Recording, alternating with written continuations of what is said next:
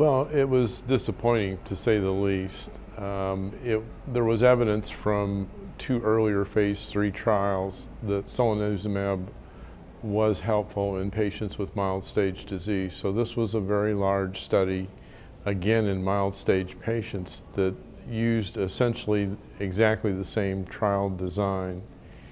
And it failed to reproduce the same level of benefit that was seen in the first 2 clinical trials.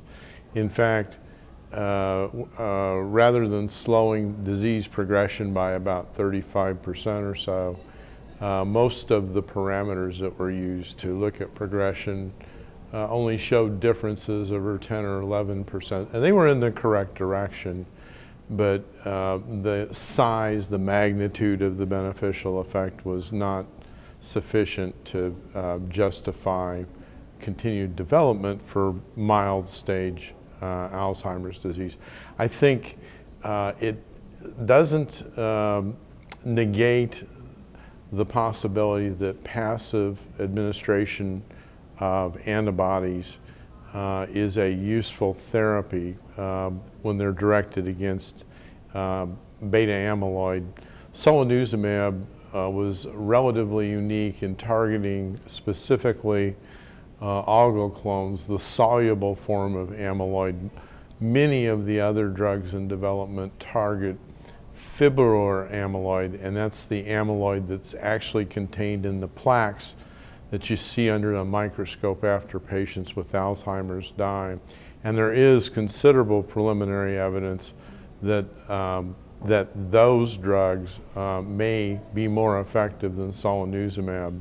Another issue, though, is the stage of disease that's being looked at as for these drugs in general to be therapeutic agents. There is a general consensus that mild stage Alzheimer's disease is actually relatively late in the disease process, and that we need to be treating patients at earlier stages of the disease, patients with mild cognitive impairment, and even primary prevention, patients who have no clinical symptoms, but for instance have amyloid in their brains. And there is a very large study called the A4 trial with solanezumab that is ongoing that will test the hypothesis that the drug is effective at that disease stage.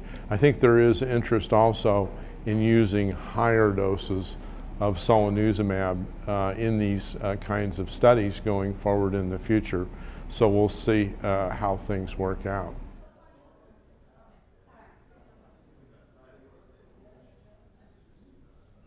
It's a broad list, and I think there are many other antibodies that are being looked at that are targeting fibrillar amyloid, or a combination of soluble amyloids and fibrillar amyloid, the amyloid that deposits in plaques in patients with Alzheimer's disease.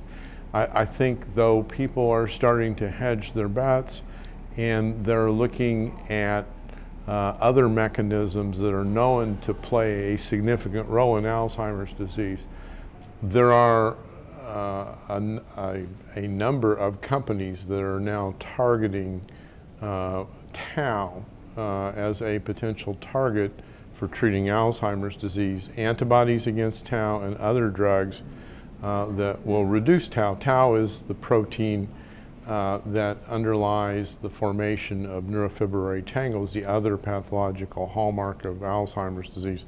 These are early phase studies, but very exciting, and would be very interesting to see if these drugs are more effective than the approach of targeting amyloid. There are a number of other approaches involving inflammation and a variety of other mechanisms that are in the process of being researched that have been found in recent genetic studies to also be associated with Alzheimer's disease.